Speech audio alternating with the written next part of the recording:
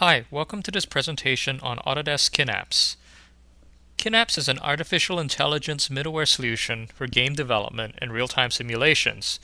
Kynapse gives in-game characters or entities three key capabilities: dynamic 3D pathfinding, 3D spatial awareness, and team coordination.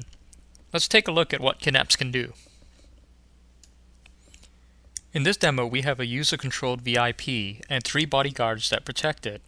I am controlling the VIP, so wherever I go in this level, they identify in real time the threatening positions in 3D.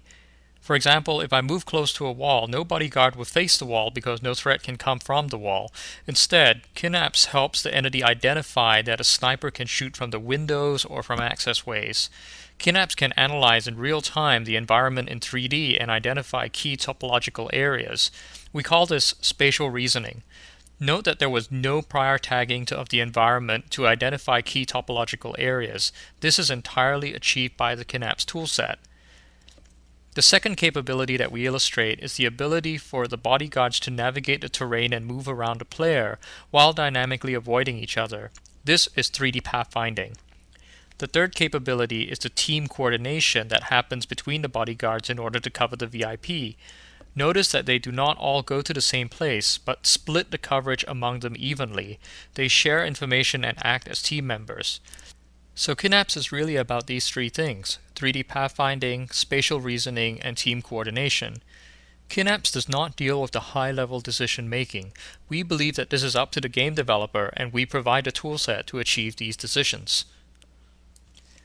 This next demo again illustrates the three core capabilities of Kynapse.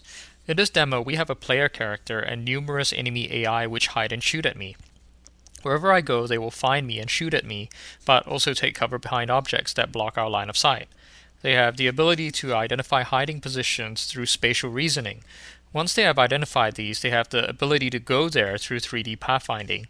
In order to maximize the threat to the player, they also coordinate amongst themselves and spread out their position. What is interesting is that if you were to go behind a column, you will see that they take cover behind that column, so they really have a complex understanding of the topology. Nothing has been manually tagged here. The hiding and shooting places are completely computed at runtime. It would be impossible to manually tag this terrain because we would have to anticipate all the possible positions where the player could go.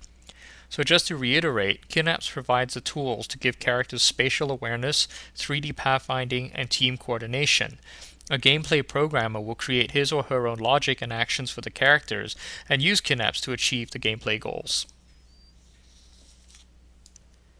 In this next demo, we want to illustrate the Kynapse workflow. For Kynapse to operate, we need to generate a model of the terrain from an AI perspective. This is called path data and is generated by the Kynapse toolset very quickly. The Kynapse toolset actually creates two datasets, one describing the topology in terms of connectivity, and an AI mesh which describes the terrain in terms of borders and limits.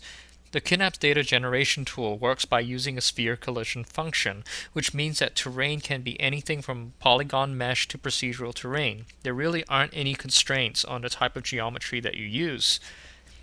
Data generation can be optimized through distributed computing. For large terrains, we can use a farm of computers to generate the data. This is highly relevant when we have large terrains for MMOs. What you'll also see is that if you modify data locally, for example, if we were to move a building, Kynapse is able to do a local recomputation, which saves a lot of time. So we've seen how the Kynapse data generation tool can automatically create path data. In this demo, we have a very large terrain, and it's actually impossible to load in all the data at once because it's too big.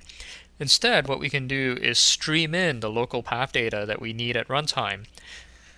For this character, we have drawn a green circle, and within the circle, we stream the data in so that it's immediately available. So what happens if we want to go from one side of a large map to the other? Because the map is too big to have all the data loaded at once, we use what's known as a hierarchical data structure with varying levels of detail. This is called hierarchical pathfinding, where we solve the path computation problem from a high level, then refine it as needed.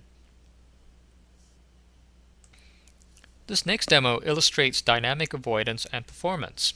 Dynamic avoidance is a key AI algorithm. Here we have a crowd of 1,000 entities. We can create a traffic jam by selecting a few entities and sending them into each other, but entities will avoid each other. This demo also illustrates the performance of Kynapse, which is based on optimized data, optimized algorithms, and leveraging the power of hardware. For example, Kynapse can be run on a separate thread or run on an SPU. Now let's show some complex dynamic pathfinding. This demo illustrates complex topological navigation. As a character is finding its way from one side of a level to another, crates are thrown in its path and it automatically recomputes its navigational path. Note that it is not the crate itself which is blocking the character, but the aggregate of the crates. This allows for truly dynamic environments. In this final demo, we're going to show how Kynapse can handle dynamic edge creation. In this case here, I can add dynamic planks that will connect areas of the world that are normally not connected. And you can see how the entities can navigate and use these planks in order to reach their destination. This has been a short presentation on the key capabilities of Kynapse. If you have any questions or would like to arrange for an evaluation, we'd love to hear from you. Please contact us at middleware@autodesk.com.